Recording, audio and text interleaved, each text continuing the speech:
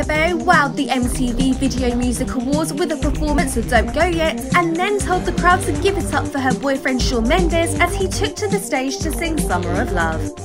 The 24-year-old singer put in a pulsating performance at the Barclays Center in Brooklyn, New York City on Sunday night before she introduced Shawn, who performed afterwards, and she blew a kiss to the camera.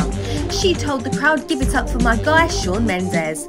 Beforehand, Camila was joined by a legion of backing dancers as she played out her tune.